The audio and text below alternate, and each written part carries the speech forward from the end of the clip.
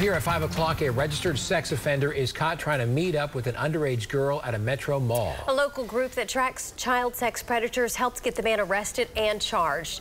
News 9's crime tracker Jennifer Pierce is live now with how this all unfolded. Jen?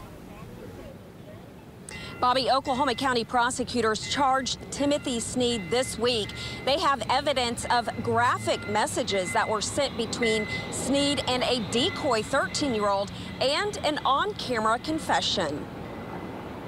Are you guys the police? I'm not law enforcement. I'm with an organization called Oklahoma Predator Prevention. This video was taken in April when the group's leader confronted 52-year-old Timothy Sneed at Quail Springs Mall.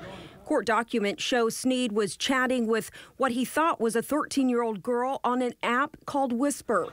Little did he know he was chatting with a member of OPP and planned an in-person meeting at the mall's food court. How old was your friend? She is underage, but that's, like I said, all I'm trying to do is chat. Sneed's arrest warrant details the graphic conversations he had with the decoy. He messaged how he likes young boys and girls and asked the decoy for nude photos. In return, he would send photos of himself. Police say the decoy declined to send pictures and Sneed never sent any.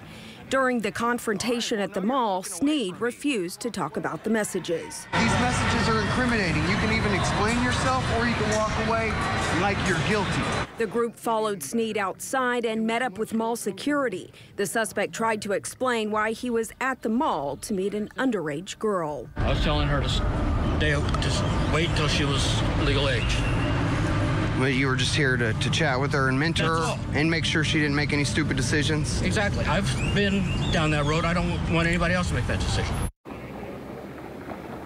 Sneed has a previous record in California where he was convicted of possessing child pornography. Reporting live at the Oklahoma County Courthouse, Jennifer Pierce, Oklahoma's own News 9.